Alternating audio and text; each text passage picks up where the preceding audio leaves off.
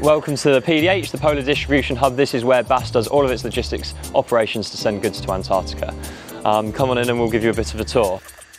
So the first stage with all goods that arrive here at the PDH is to sign them in and receive them through goods in. So we receive goods that are going to Antarctica, but we also receive goods that are coming back from Antarctica. So the cases here that you can see recently arrived back on the Sir David Attenborough just a matter of weeks ago, and are going to go back to their consignee in the next couple of days. The next area we'll take you to is to the cargo packing section. So this is where all of our goods are shipped to Antarctica.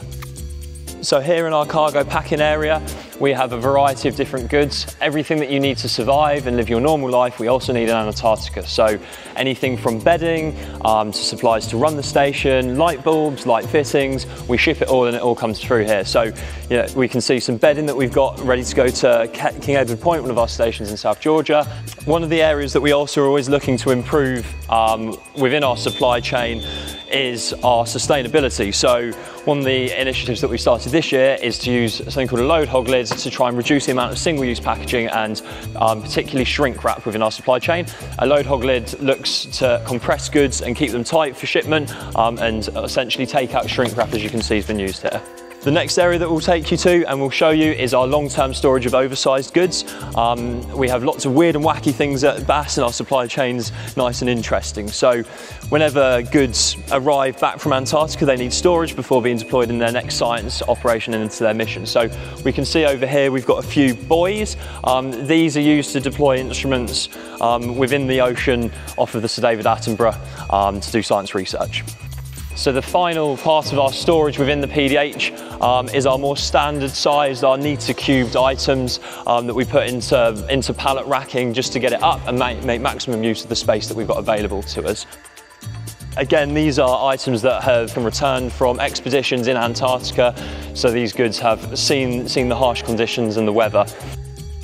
These are items that have arrived this year back on the Sir David Attenborough after initially being shipped in 2018. So they've had a few years down in the snow, they've had their tough times, they're now into a better climate for them before then getting deployed back into Antarctica to do more science research.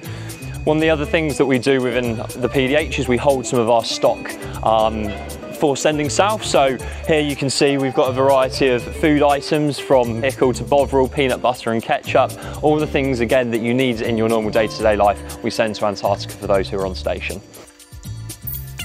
Once we've packed all of our goods, we look to dispatch them. So we create dispatch points. So we have a little footprint here where we line up our goods that are ready to be sent and containerised and be taken down to the Sir David Attenborough. So we can see here, this is a pile of goods for King Edward Point.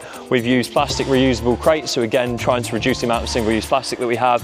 We line them up, and once we have a container's worth of goods, we pack them and then we send them down to port.